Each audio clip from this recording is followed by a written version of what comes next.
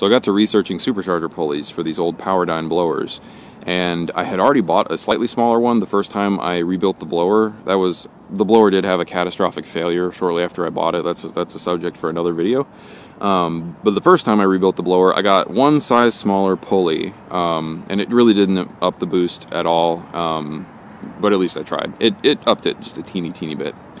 So I got back on that website that I bought the pulley from, and I found out that they only had one size smaller, and it, obviously wasn't going to make much of a difference. So I talked to my machinist friend, and it turned out the company he works at had just recently purchased a CNC lathe.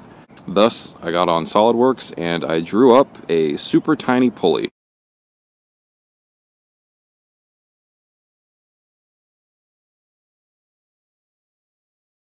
And this is the result right here. It is not coated or painted in any way. We just went ahead and we machined it out of just some scrap aluminum that they were going to throw away. And it's working out great so far. I did have to get a slightly smaller belt, and it's basically maxed out on tension right now, so I might even need to go to a smaller belt on it. Thankfully, the Supercharger kit has a manual tensioner, so you can get it as tight as you want to get rid of belt slip. So, what I ended up doing to tune it, I'm going to go in the car for this. So the process for getting the car to run correctly with this new smaller pulley was not super involved. But since this is an old school car, it's a little bit different. Normally what you would do in this situation is you would install your smaller pulleys and you would get the car flashed. You would go to a company like APR and they would just flash your car over the internet typically. You just upload it directly through your OBD2 port with a laptop or some kind of a scan tool, and you're done. Since this is an OBD1 car and I have this weird multi-tune set up, what I ended up doing is you just play around with that knob. I started out with the knob all the way up, so the car was as rich as possible, so I was being as careful as possible when getting into boost. And then I went ahead and I put a new wideband O2 sensor in the car to make sure that it was as accurate as possible. So with a new wideband, I could watch my fuel mixture and make sure it was safe and not running too lean. And then as soon as I knew that the car was running sufficiently rich, I could start dialing the fuel out with that little knob to get it to a good mixture to make decent power. So how's the car running? Well, not perfect. So the first thing that happens when you put a new belt on a supercharger like this with a manual tensioner is it has to seat in. What'll happen is you'll put that belt on the car and you'll tension it down to whatever your desired tension is. One more thing the supercharger kit came with was this little belt tensioning tool. So you press this down on the belt and this little arm comes up and then this thing will click. You'll hear that click when it bottoms out, and then that will tell you how much tension you've put into the belt. And on this particular supercharger kit, Dynon recommends on your first couple of rounds of tensioning to do 100 pounds. So you tension it once, drive it around, belt starts to slip, you tension it again, drive it around, belt starts to slip, then you tension it a third time at 90 pounds, and then typically you're good to go until the belt stretches and it's just at the end of its life.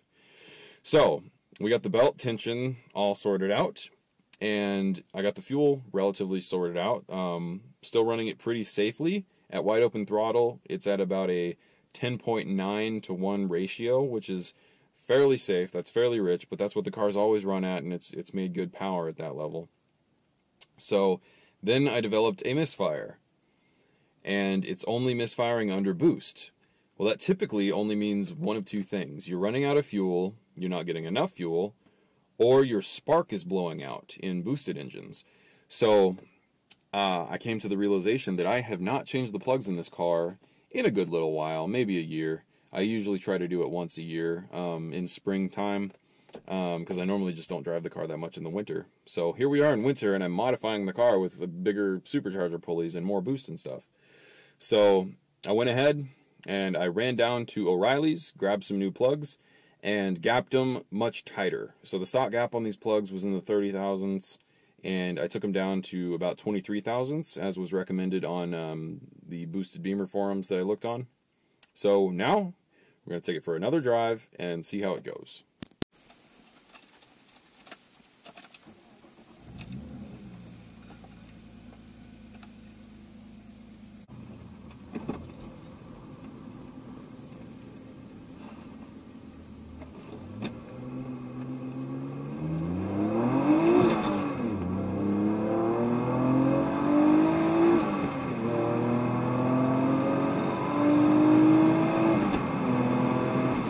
Hell yeah. Oh man, is that better? Holy crap. God, who knew spark plugs would make such a massive difference? I did.